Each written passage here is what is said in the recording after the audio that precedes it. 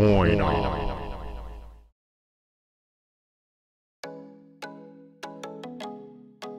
We are going to start this video with handling your coins. Whether you are coin searching or out and about at a coin shop or possibly out at a coin show, it always does pay to use proper coin handling etiquette.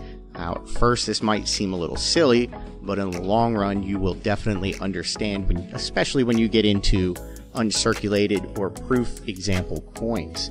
When you are handling your coins, you typically only want to handle them by the rims. You do not want to get your fingerprints all over the front or back of the coin.